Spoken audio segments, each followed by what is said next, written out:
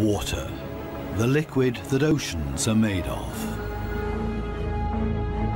And it fills endless depths. Only few will venture out into the endless open ocean of this vast underwater world. Most of the ocean inhabitants live in the city, as it were, like human societies. Very close together, with friendly neighbors and nasty co-tenants. While dangerous robbers lurk around at the edge of town.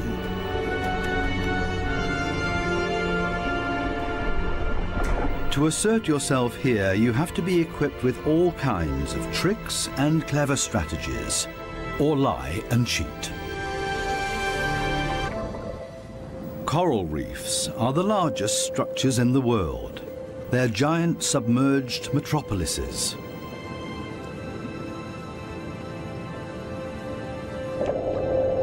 Millions of different inhabitants live in these cities.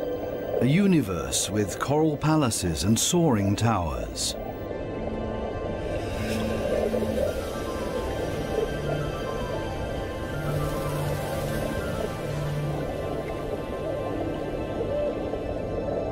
Every neighborhood has a chief. The entire street belongs to this guy. No trespassing, okay? A typical large city with all the noise and ruckus.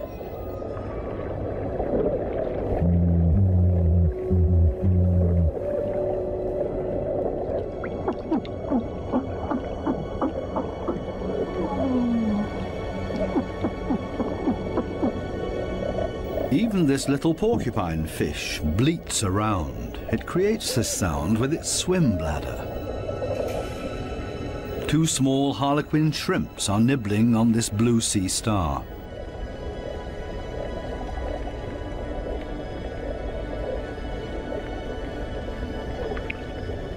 If someone else shows up, he will catch hell.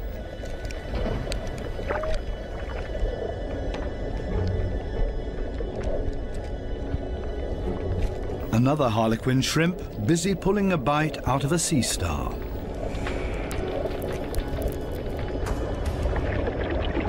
Moray eels in disagreement.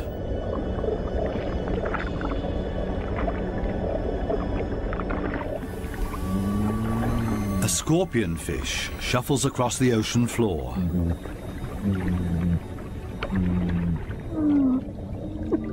Everything and everybody makes a lot of noise. A boxer crab threatens everybody that comes by, holding two poisonous anemones in its claws. At least the anemone reef looks peaceful. Or does it? The clownfishes are having a huge squabble. Who does this anemone belong to? We can hardly see this fish, but he's easy to hear, a crocodile fish. Does this giant puffer fish hear something?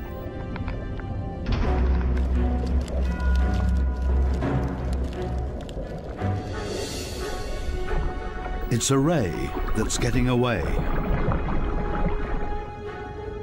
A dispute amongst the members of the cichlid family. Who is stronger, and especially who is louder?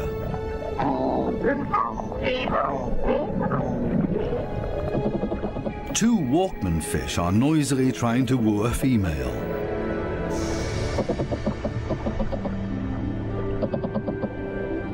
Big city noise everywhere, especially when a large structure is being torn down.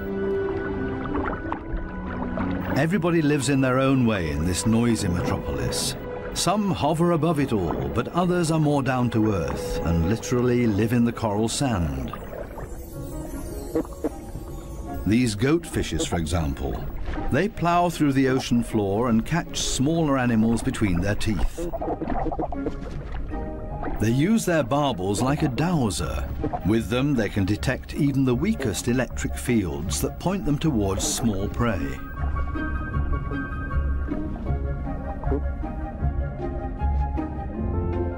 These gobies also dredge through the sand and feed on what they find in there. There's another way of finding prey in the sand. This blue-spotted stingray uses its wings like shovels, and there's always a chance of stealing something. While one works, others just stand by and feed on what's left over, maybe a piece of crab or a mussel. You have to be very familiar with this area to find the best morsels.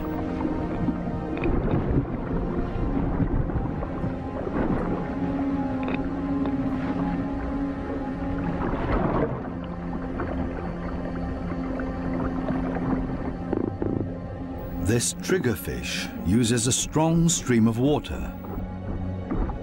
The fish blows away the sand to unearth whatever is hidden inside it. Others are quick to steal whatever they can.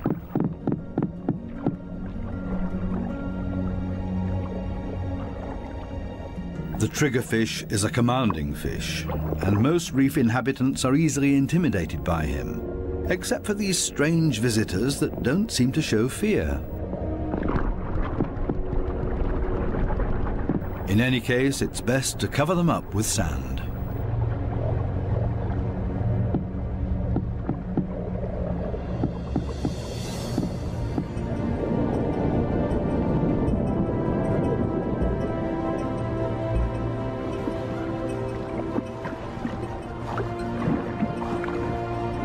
It's not easy for a small fish in a big city.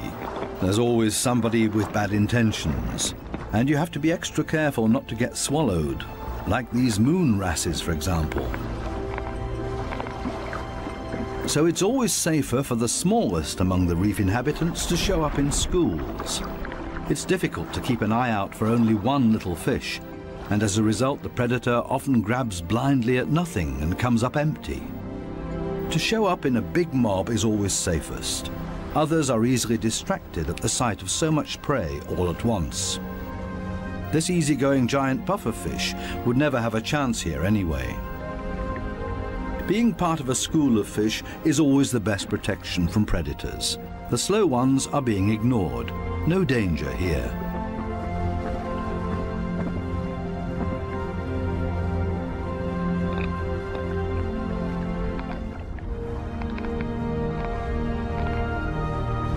The school distributes the danger.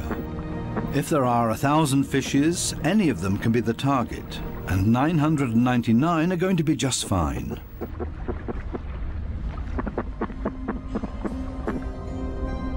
But what about loners, or those that live as a couple?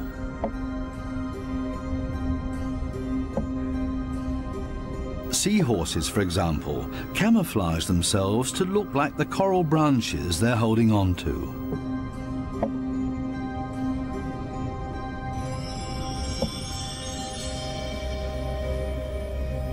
Even more difficult to see, where is the animal here?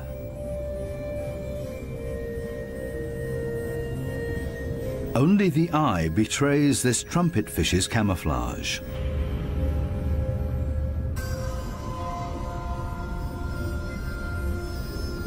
They do everything to not look like themselves, ornate ghost pipefishes. They're inseparable, a couple. The female is already carrying eggs in her extended belly. Before long, the male will fertilize her eggs. They are still regular fishes, despite their unique costume. This one looks like torn-off seagrass. The spiny waspfish rocks back and forth in the current.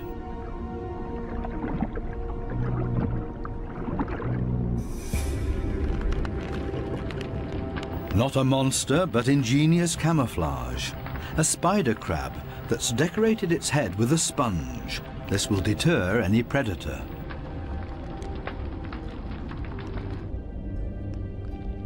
Another great camouflage. A barrel decorated with rocks. Only the movement of the gills betrays this stonefish.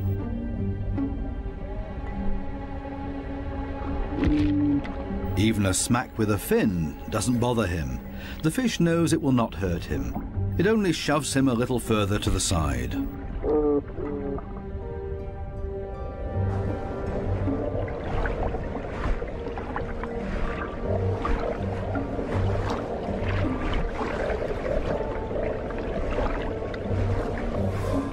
Similarly tough are its cousins, the scorpion fishes. They lie there as if dead, especially when others around them freak out. And even when moray eels fight with lionfishes for food.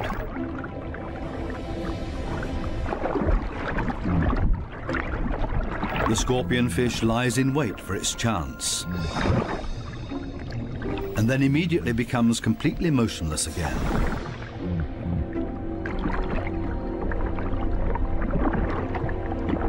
The only difference is that it raises its dorsal fins with the poisonous barbs inside, is completely still but now also armed. This large anglerfish virtually blends into the background tangle of algae and leaves. Right now, the anglerfish is on high alert. It ejects a large cloud in order to throw off predators. It's not the time to feed or catch anything. Its angling rod is lying flat on the fish's back. The white tip at the end of the rod is used to lure prey. The anglerfish feels threatened by something. Finally, it gives up its camouflage and moves further over, using its fins to float. As soon as the fish retracts the fins, it sinks to the ocean floor. Anglerfishes come in all kinds of shapes and sizes. Their trick is ingenious, using the angling rod as a lure. And every curious little fish becomes dinner. Many animals, including ocean inhabitants, communicate with a mixture of sounds and behavior. Everybody has to look out for their own survival in this metropolis of ocean inhabitants. But it seems maybe not quite everybody does it by themselves. The partner goby has come to an agreement with two pistol shrimps. The goby keeps an eye on things while the shrimps keep maintaining their hole. Larger rocks at the entrance are ideal for securing it.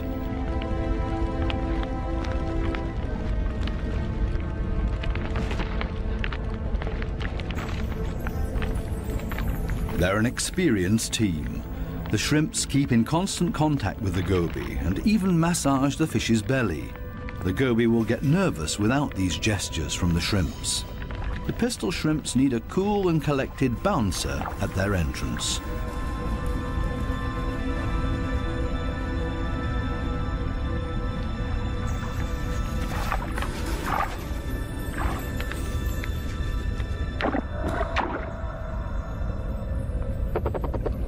Teamwork. This is where the anemones settle with their poisonous tentacles. Whoever gets caught by those will pay for it dearly or lose their life.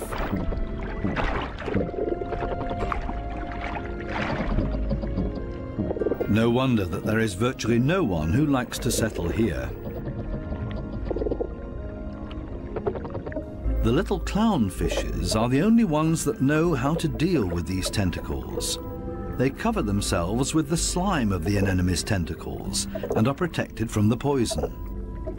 The clowns are safe in here and in return will protect their anemone as well as they can. This seems like a sensible deal. But on occasion, the anemone will pull the tentacles inside its column-shaped body, which means the clownfish's home is gone. When this happens, they panic and look for another anemone that they can hide in for the time being. Unfortunately, this one is already occupied, and the next one as well, and this means having to fight its current owner. There's much to lose for the clowns. Without the anemone, they can't procreate. The clownfishes attach their eggs to the bottom of the column-shaped foot of their anemone, hidden behind the poisonous tentacles.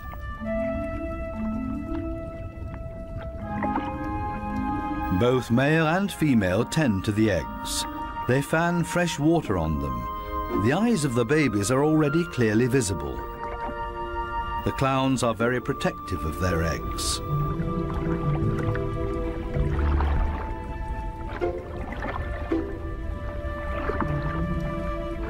It takes the two of them to protect their offspring, and only in conjunction with the anemone. Everybody in the reef has to take special care of their young. If they don't, it means their species will simply die out. So it's not surprising that everybody gives it their best effort.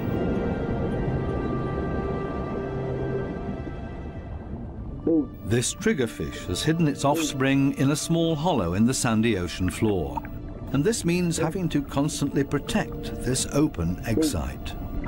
On occasion, they blow and fan the eggs, but mostly they keep an eye out for predators. This means grave danger. One of the sea urchins is wandering straight towards the nest. The eggs have to be protected at all cost, but how? The triggerfish seems to consider the alternatives.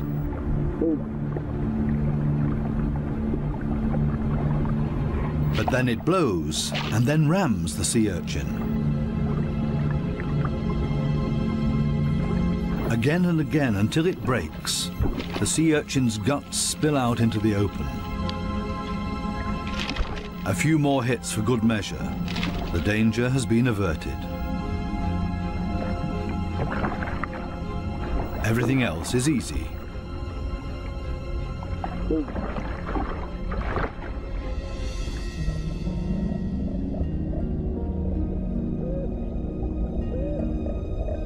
Two little damselfishes cling to a coral branch, a pretty and obviously inseparable pair. They appear to have something important to do. And there it is. The female has been laying eggs and glued them to a coral branch.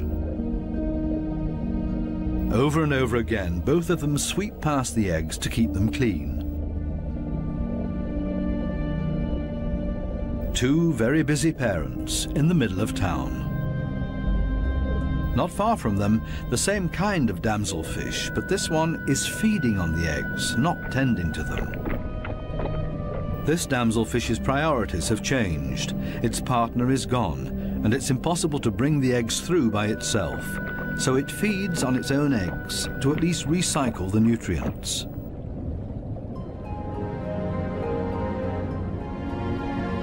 There are many different strategies to give one's offspring a good start. Some are surprisingly easy.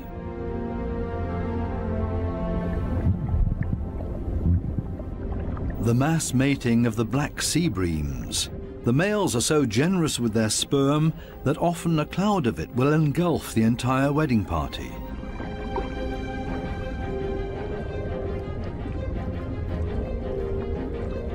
Countless couples and constantly in motion. A predator would have a hard time to find its bearings in this schooling behavior.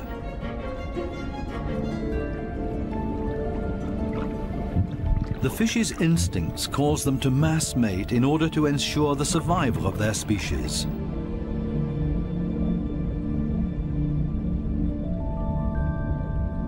Cardinal fishes have their own clever means of child protection.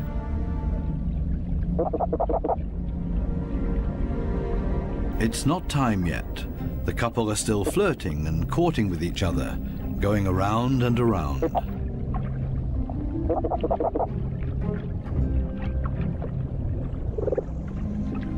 We'll leave them to it and take a detour to a couple not quite as gentle with each other. Monkfishes live in groups, and their nests are very close to one another. As a result, all the fishes are alerted to a predator nearing their nests.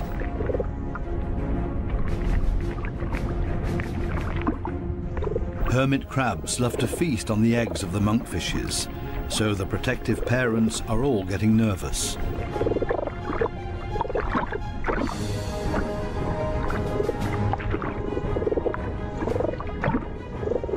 The hermit crab is still far enough away and currently busy with something else. The hermit crab's best defense is its house that it carries around for protection. The patience of the monkfishes is wearing thin.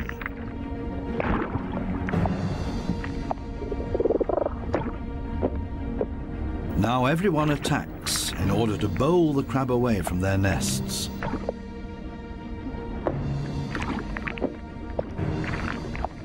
They're clearly telling this hermit crab to take a hike, but they should have stayed with their offspring because there's new danger approaching. A gaggle of rainbow wrasses takes advantage of this unique opportunity and ravages the monkfish nests. The predators are quick, brutal, and in the majority. Most of the monkfish eggs will be devoured. An attack of this kind would never happen to the cardinal fishes because they are mouth brooders and don't have to watch over a nest that's out in the open. The males carry the eggs in their mouths, up to 20,000 of them.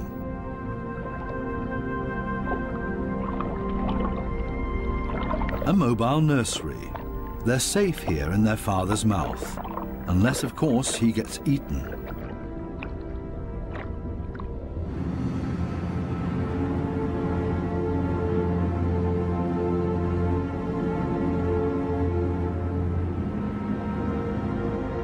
During the night, when it's dark, the danger is greatest.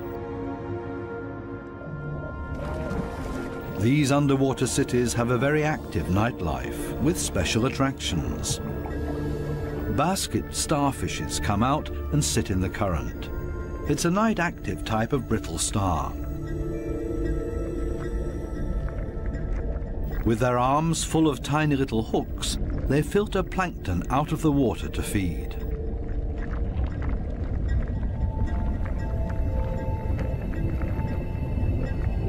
A very elegant feather star. It's on the move to find a better spot to filter plankton.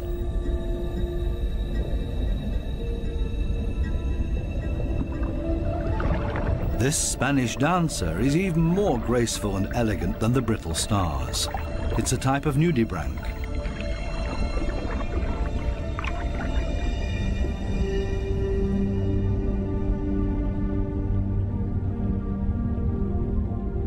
The giant pufferfish is relaxed and spends the night dozing off on the sandy bottom. Others prefer the safety of their quiet bedroom, a surgeonfish. Everybody settles in for the night as comfortably as possible. The parrotfish tucks itself away in its mucus cocoon for protection against predators. Everybody's sleeping arrangements are different. The poor triggerfish has to stand guard by its nest all night long. There's no time to rest.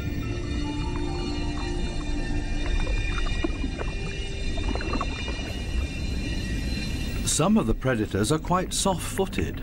A cone snail has spotted a small fish.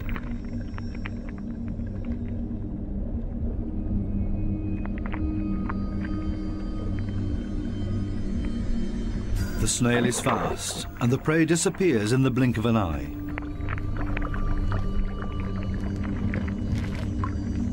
The night is still young, and still full of danger and terror. These lionfishes pose danger to the cardinal fishes.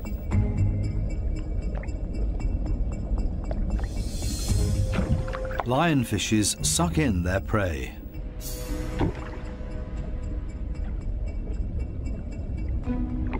Even if they choke on it.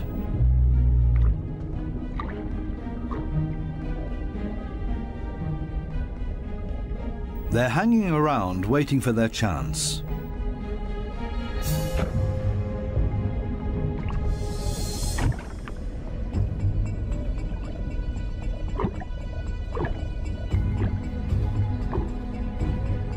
This poor cardinal is sideways in the lionfish's mouth, eggs and all.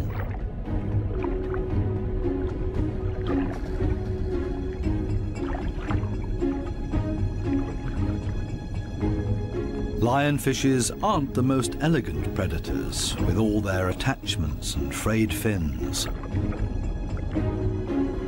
But this is all part of their camouflage.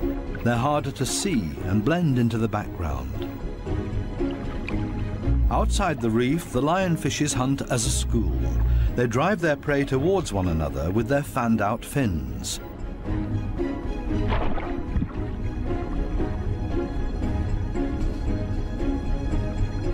They prefer to attack from above, cornering their prey. This is not a different location, just different light. These special blue lights totally change the appearance of the reef.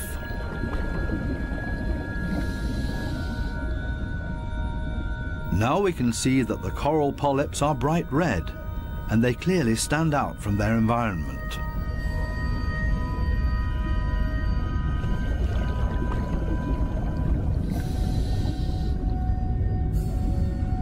A new and fascinating perspective on the communication of many ocean inhabitants.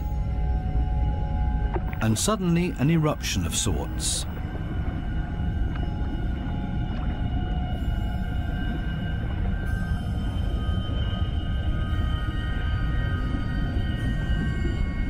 It looks like smoke, but in reality it's a type of reproduction. A carpet anemone is ejecting its sperm.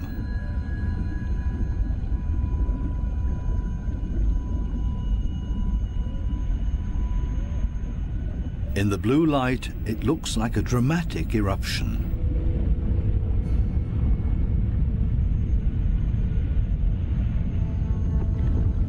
A hermit crab as a magic lantern.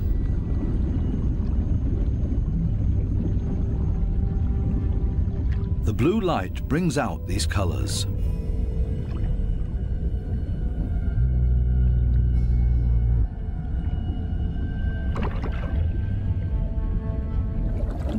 An entire group of lionfishes on a food foray.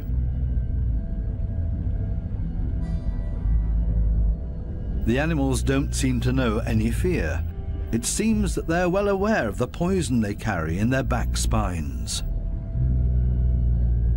They even use the light of our dive torches to their advantage. There's no nightly rest to be had here.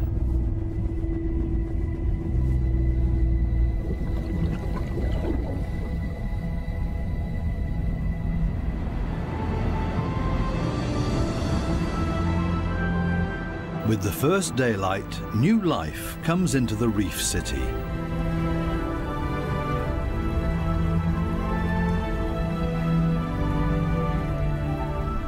They all seem to start going again, ponderously with armored fins.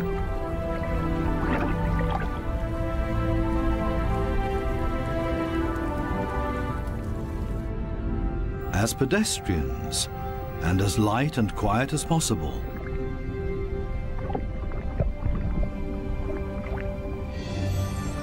Mother and daughter, elegant and synchronous. Some have to hustle along on 10 legs.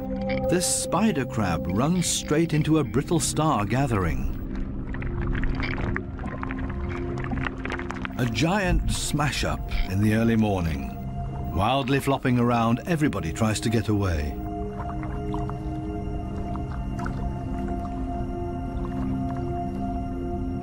As in every city, there are also shopping opportunities here.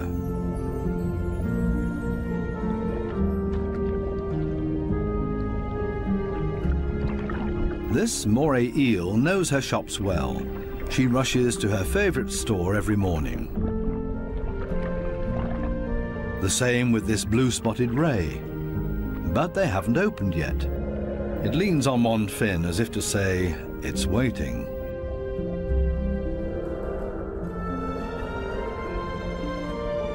Similar problems in a branch further up. These sweet lips are also waiting to be tended to. Here they come, a little late this morning. The small, cleaner wrasses are starting to open their shop and are hungry. They're ready to rid their customers of parasites. This ray is also being served. It likes to have its gills cleaned. This is a barter business. One side gets cleaned, the other fed. A very fair deal. Clownfishes seem to be excluded from this business because they can't leave their anemone. In their case, the cleaner fishes make house calls.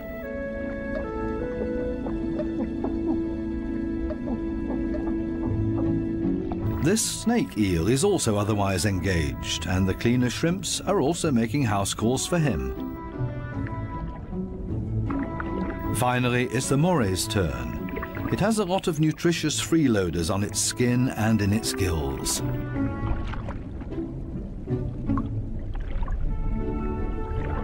All of a sudden, the cleaners leave. Why?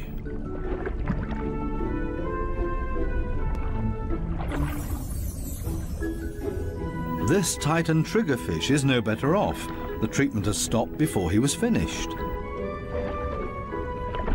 The cleaner fishes have new customers, clients that have never come to see them before, and they're now being preferred over old customers. The point is that these new clients will like the service here so much that they will come back again. The regular customers have to be patient and wait until the new clients are finished. Cleaner fishes operate solely according to economic rules. This guy has also come for the first time and quite enjoys their service.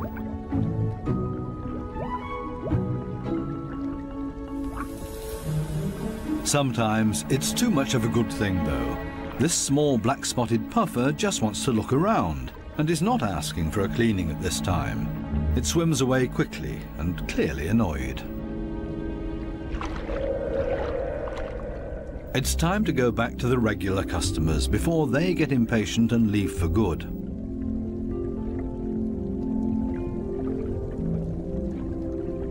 Digging deep where the gills are dirtiest.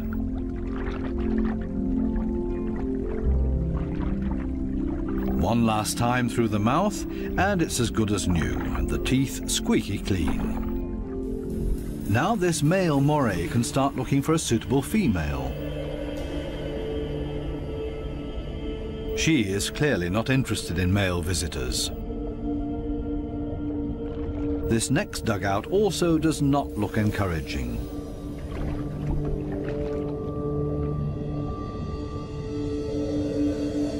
These two have already found each other. A strange pair with a triggerfish as roommate. They seem to get along just fine. It's difficult to cut in as a stranger.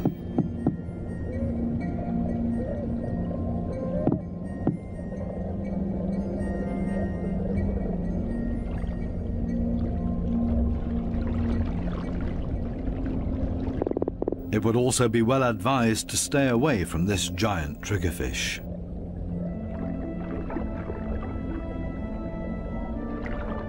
This, on the other hand, might be a different situation. It's important to be patient.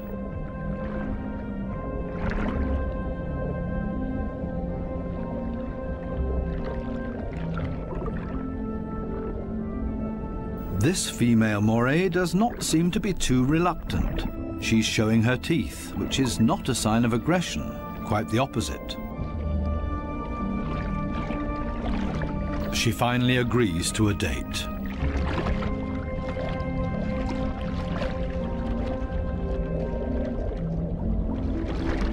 The two of them are getting to know each other. Moray eels are very gentle with their mates.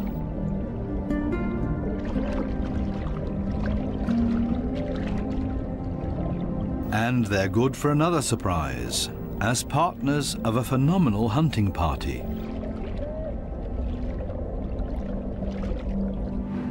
These types of hunting parties have to find each other first in this big city.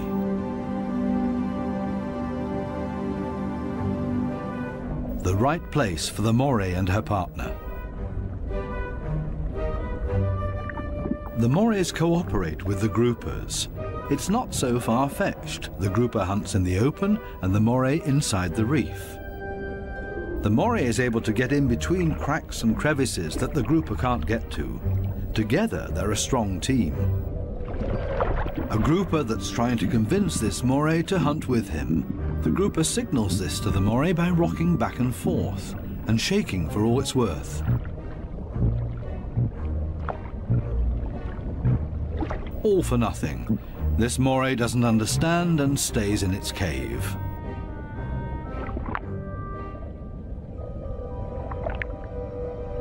Next try. Maybe the moray will react this time and swim with him. Again, no luck.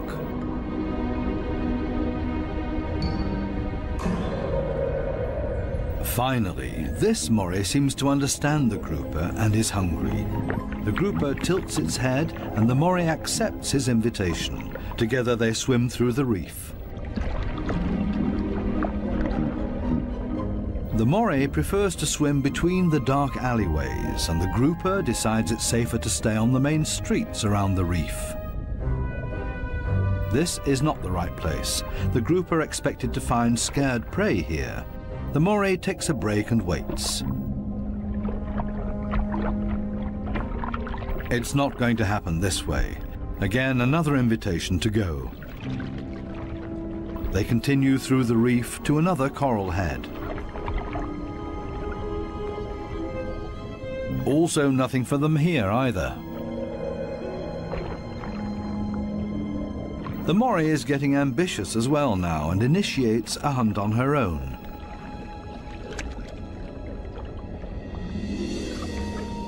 She might be better at finding hunting spots. They're successful in this next coral head, and then everything happens very quickly. The fishes are panicked, and both hunters are able to profit from that.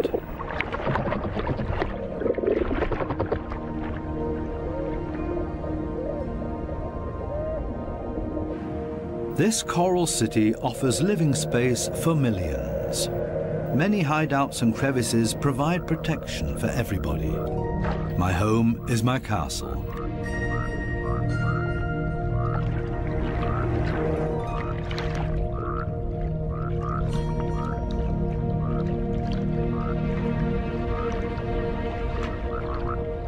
While some escape between sharp corals, others curl up in a ball.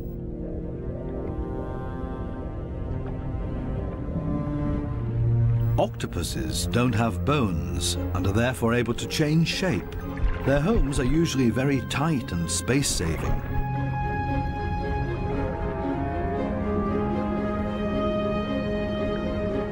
They like to live a bit further apart from their neighbors because they're not necessarily always friends with one another.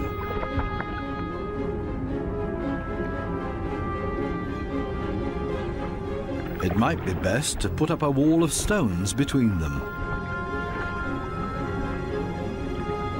The ocean offers many hideouts, which is synonymous with survival for many ocean inhabitants.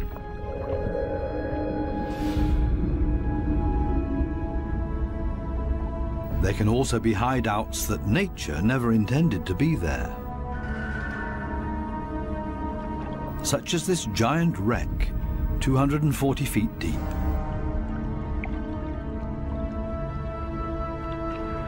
A research submarine on its way into the deep comes across a sunken freighter. It's an artificial world with countless nooks and crevices to offer protection and a home for many ocean inhabitants.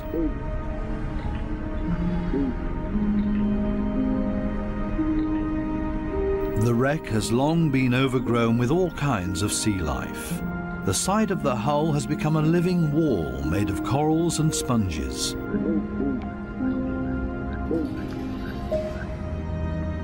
Sunfishes, with their odd form of movement, patrol this area. They're looking for jellyfish.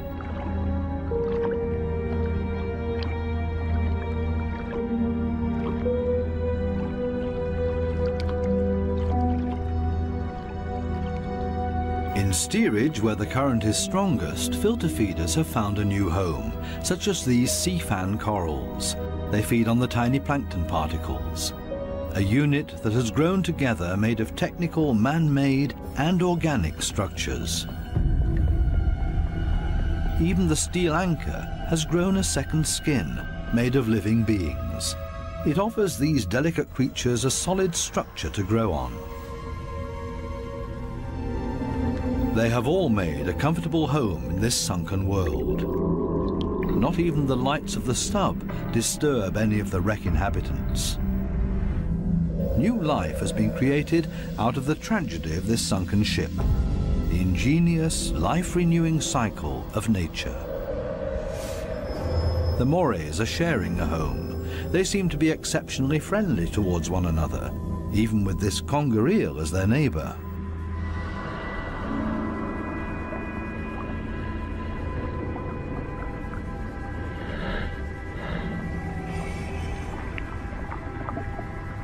Even the octopus remains unharmed by the morays.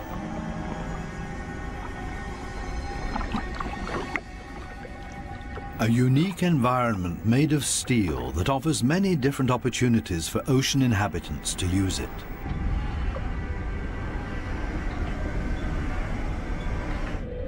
Even this fishing net offers a conger eel a place to hide. The original destination of the sub is located a bit deeper, a picturesque underwater city full of ancient amphora architecture. An antique merchant vessel sank here. Only the clay containers, once filled with Greek wine, are still visible. Now they offer homes and protection to many ocean inhabitants. Similar to the reef, hiding places are essential for staying alive down here. The amphorae have a very special shape. They taper towards the bottom, so they could be stored sitting upright in a layer of sand in the hull of the ship. The amphorae and their precious contents were safe during transport. Spiny lobsters welcome these types of caves. Conger eels also feel safe in this mess of amphorae and shards of clay, as if it was made for them and their slender, long bodies.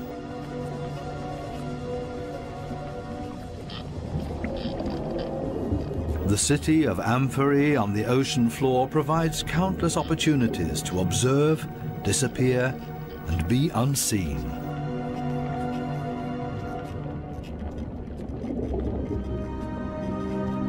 Maybe that's why this city seems to be very calm and orderly, even when the conger eel swims above everybody's abode. Nobody panics because they only have to withdraw slowly into their homes and are safe. The same goes for this forkbeard.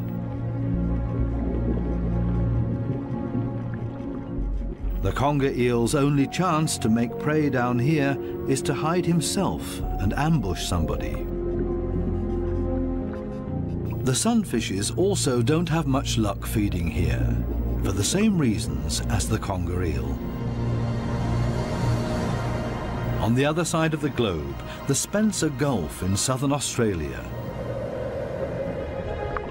Every year, hundreds of giant cuttlefishes meet up to mate. The rocky seabed offers great holes and caves to hide the eggs.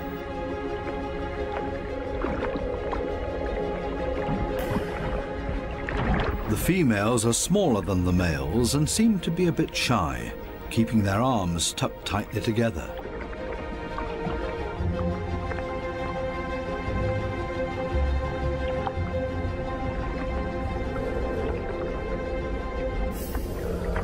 The males, on the other hand, present every bit of themselves openly to impress the females, but also other males that are potential rivals. When the going gets tough, it's always a good idea to hide behind the safety of a cloud of ink.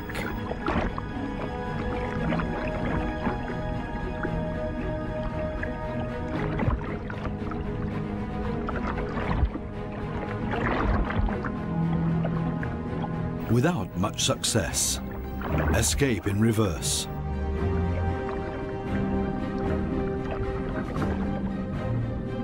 Only the strongest of them have a chance with the females. He's a winner and courts his female by changing his color to interesting stripes. She has agreed to mate with him, and they hug tightly. He deposits his sperm package into her mantle opening. Immediately afterwards, she withdraws into one of the caves on the ocean floor in order to avoid courtship from other males, a clear signal. The male is protecting his female from other rivals.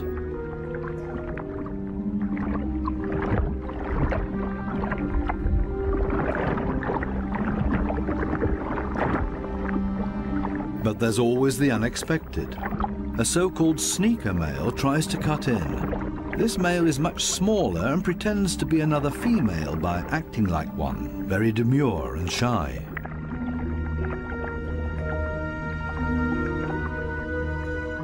All seems to be fine in the den.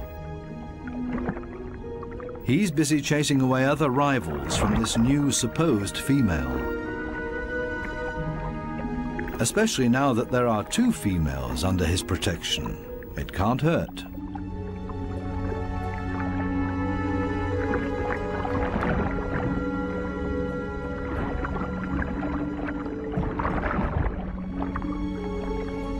The two supposed females on the bottom below him are getting closer to each other, the sneaker male and the female. They mate in secret, under the protection of the strong male. As soon as the sneaker male is found out, it gets dangerous for him, but he has achieved what he came for and mated with this female. The beatings are nothing compared to the glory of his success. Intelligent strategies and tricks are essential for survival underwater and part of everyday life. A final dive into the magical world of sharks. This spot on a sandbank close to the Bahama Islands has great attraction for these lemon sharks. They come here by the hundreds, and nobody exactly knows why.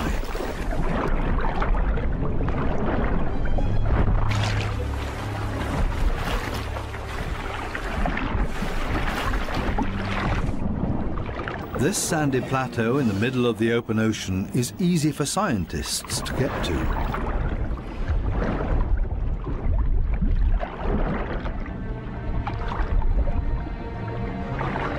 This experiment will show how sharks react to their own reflection. The metal mirror stands upright on the seabed. The animals that swim towards it will see their own reflection coming closer. How will these lemon sharks react? Now the researchers have to have strong nerves. Things stay surprisingly calm. The foreign object is almost ignored, as if it had been there forever. The sharks either swim past it or underneath it.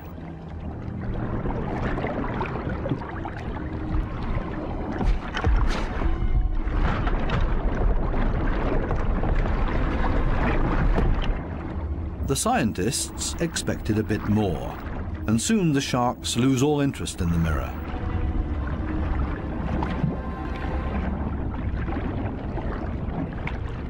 Some sharks even calmly drop to the seabed to rest.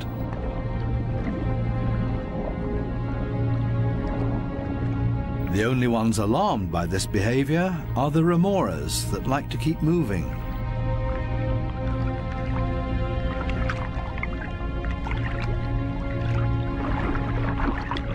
They let go of their shark and see if they can't hitch a ride with a more active individual. Shark hopping. This one isn't a good choice either, so they continue to yet another one.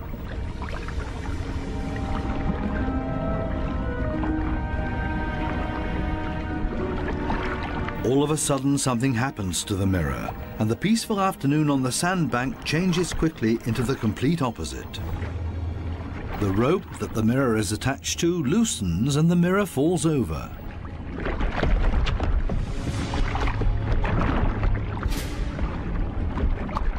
Suddenly, and seemingly out of nowhere, several sharks rush to the mirror and show great interest in it.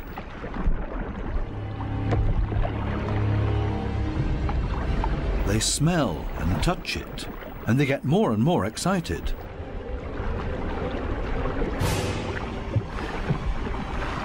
What happened all of a sudden? None of the scientists have any idea how to explain this change in behavior. The animals that were calm and collected only a second ago are now completely out of their minds, and the situation quickly escalates into a mass attack on the mirror. Do they mistake their own reflection for an opponent? It's time for the divers to leave because it's not safe anymore. The communication of the ocean inhabitants continues to offer new and exciting insights, though we will probably never fully understand them.